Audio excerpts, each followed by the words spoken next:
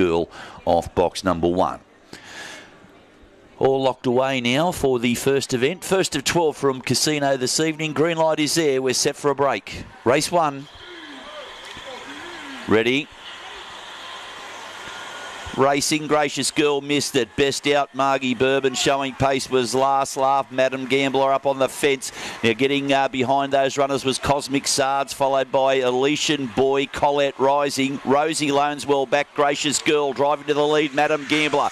Madam Gambler will get the prize in the first beats. Last Laugh. Third will go to Margie Bourbon, Cosmic Sards. Next, Rosie Loan, be followed by Elysian Boy, Colette Rising, Gracious Girl. 17 even as a run.